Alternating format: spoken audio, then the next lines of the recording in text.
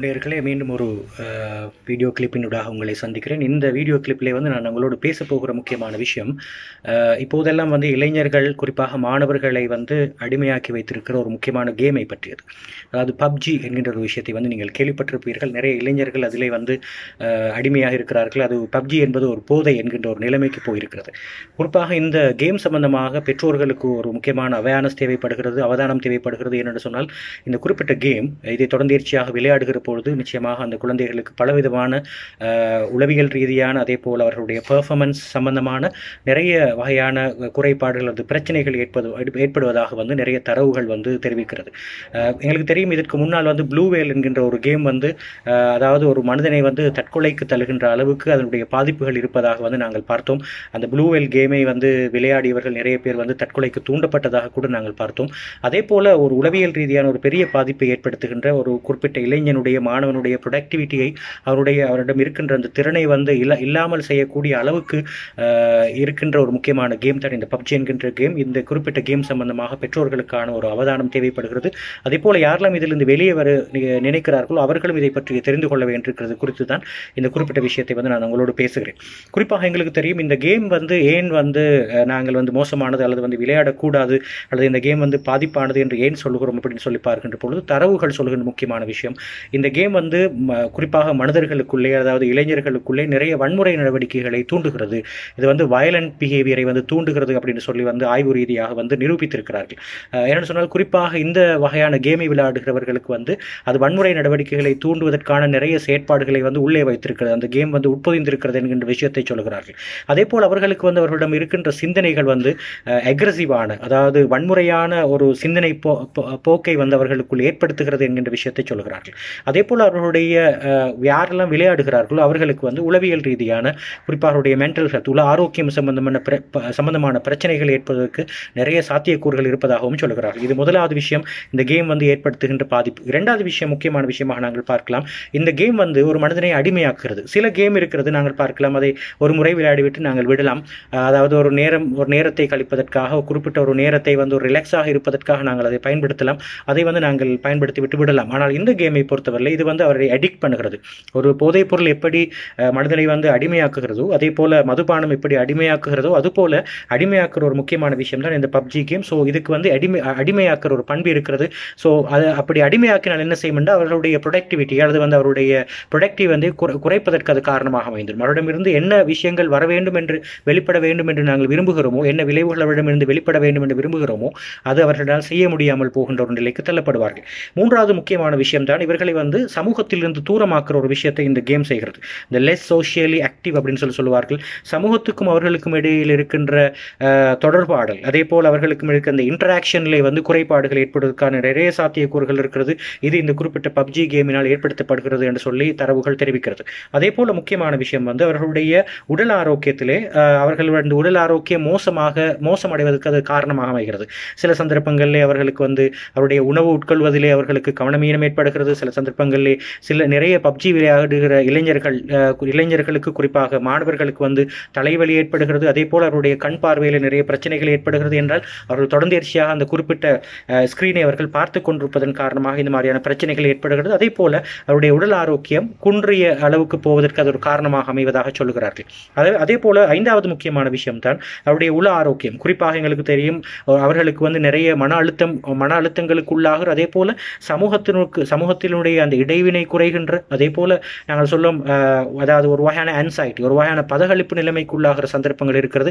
என்று நாங்கள் ஆரம்பத்திலே சொன்னோம், அவர்களுக்கும் சமூகத்துக்கும் இருக்கிற இடைவினை குறைவடையும், அவர்கள் சமூகத்திலிருந்து தூரமாகுவார்கள். ஆகவே இவர்களுக்கு பிற்காலத்திலே சமூகத்தினுடைய இன்டராக்ஷன் பண்ணுவது கஷ்டமான ஒரு விஷயமாக இருக்கும். சில வகையான ஆன்சைட்டி, சில வகையான பதகளிப்பு நிலைமைகள் அவருக்கு ஏற்பதற்கு அது காரணமாக அமையும் என்பதை பார்த்திருக்கிறோம்.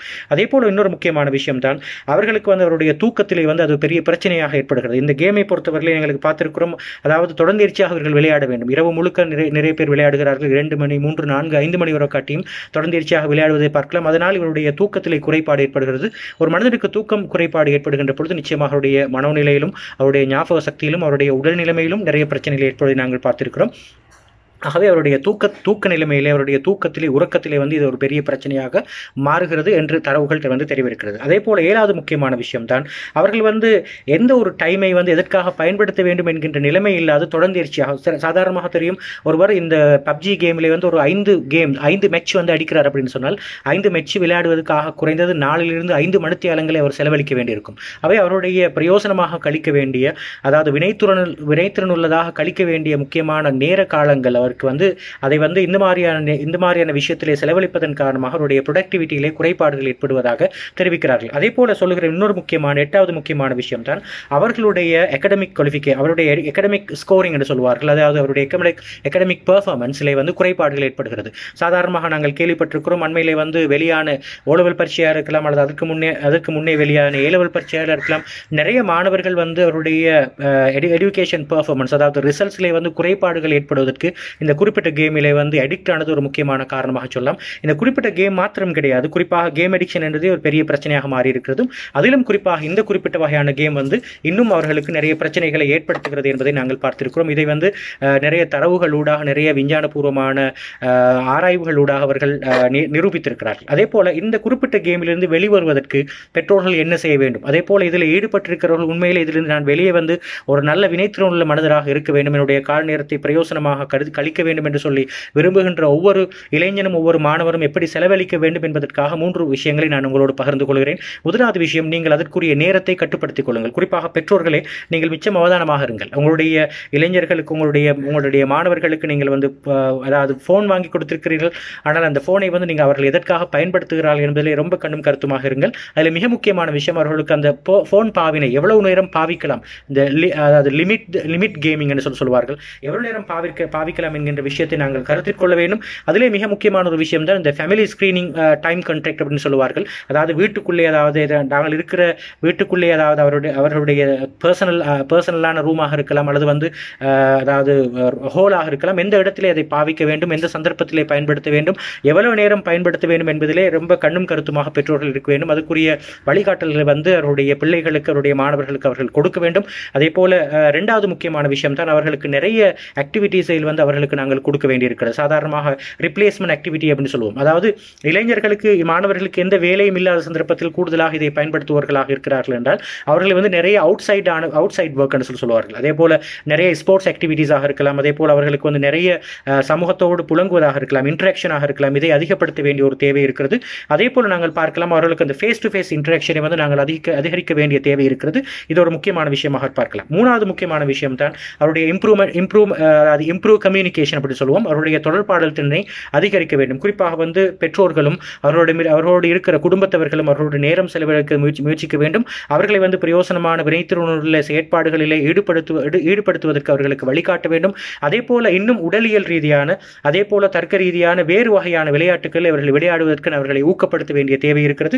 இப்படி செய்கின்ற பொழுது ஆரம்ப கட்டமாக இந்த பிரச்சனையிலிருந்து அவர்களை ஓரளவு பாதுகாக்க முடியும். இதில் மிக முக்கியமான விஷயம், அவருடைய பெற்றோர்கள் கண்ணும் கருத்துமாக இருப்பதோடு சேர்த்து அவர்களும் இதிலிருந்து வெளியே வர வேண்டும் என்கின்ற அந்த ஊக்கமும் அந்த மோட்டிவேஷனும் அவர்களுக்கு இருக்க வேண்டும் என்பது மிக முக்கியமான விஷயம். ஆகவே நாங்கள் இந்த விஷயத்தை கருத்தில் கொள்வோம். இந்த குறிப்பிட்ட கேமிலிருந்து எங்களுடைய மாணவர்கள், இளைஞர்களை பாதுகாப்போம். ஒரு நல்ல இளைய சமுதாயத்தை கட்டியெழுப்புவதற்கு அது ஒரு முக்கியமான ஒரு அடித்தளமாக இருக்கும் என்கின்ற நம்பிக்கை எங்களுக்கு இருக்கிறது. இந்த விஷயத்தை நீங்கள் ஃபாலோ செய்வீர்கள் என்று நான் நினைக்கிறேன். முக்கியமான இந்த விஷயத்தை நான் உங்களுக்கு பகிர்ந்து விட்டேன். இன்னும் ஒரு வீடியோ கிளிப்பில் நான் உங்களை சந்திக்கிறேன். இன்னும் ஒரு முக்கியமான விஷயத்தோடு உங்களை நான் சந்திக்கிறேன். ஏதாவது இது சம்பந்தமான உதவிகள் தேவைப்படுகின்ற பொழுது நீங்கள் எங்களை கீழே குறிப்பிட்டிருக்கிற அந்த தொலைபேசி எண்ணுக்கு அழைத்து அது சம்பந்தமான ஆலோசனைகளை நீங்கள் பெற்றுக்கொள்ளலாம். அதே போல இந்த குறிப்பிட்ட இது சம்பந்தமான உளவியல் சம்பந்தமான, அதே போல குடும்பவியல் சம்பந்தமான, அதே போல அதாவது நாங்கள் சொல்லுவோம் அந்த அதாவது உளவளத்தின் விஷயமான கவுன்சிலிங் சம்பந்தமான நிறைய வீடியோஸ் கிளிப்ஸ் வந்து நாங்கள் எங்களுடைய யூடியூப் சேனலில் வந்து நாங்கள் போட்டிருக்கிறோம். அது சம்பந்தமாக நீங்கள்